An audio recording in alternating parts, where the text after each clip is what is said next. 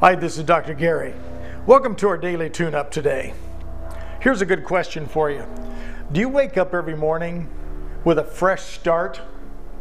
You know what I mean. Do you wake up every morning with a fresh day on your mind, like today's a new day, I can cleanse and I can be clean with this. Yesterday's problems are gone. Tomorrow doesn't exist. Today is a palette I can create anything I want. Now, it doesn't matter whether you're in the stockbroker business, you're in the doctor business, you're in the trucking business, you're in the contracting business, or you're in no business.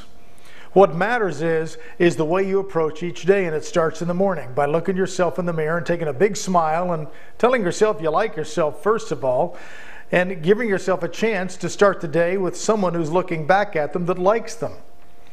Then the next thing you do is face that day. Go out in the morning, grab that cup of coffee, get in that car, drive to wherever you're going to go do whatever you're going to do, and as you're going there, take a look at the blessings. Take a look at this beautiful place that you live.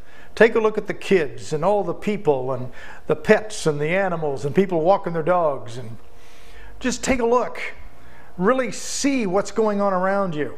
So many people drive to work or get into their car in the morning and they're just focused on work and what I have to do to make money today. Really look around. Your blessings each day are not only in seeing yourself as a good person, but they're also in seeing what's around you in this beautiful place you live. Take a look at that. Enjoy that. Embellish that each day. There's going to be a day when you wish you would have. So today I want you to take particular attention to your attitude about life in general. You know, we're in interesting times, as I've always said. They're not necessarily bad times, and they're not necessarily good times. They just are what they are. But most of what they are is what you make it today. So be with your family. And if you do not have a family, then create one around you with friends and people that you love. And take this day and make something special out of it every day.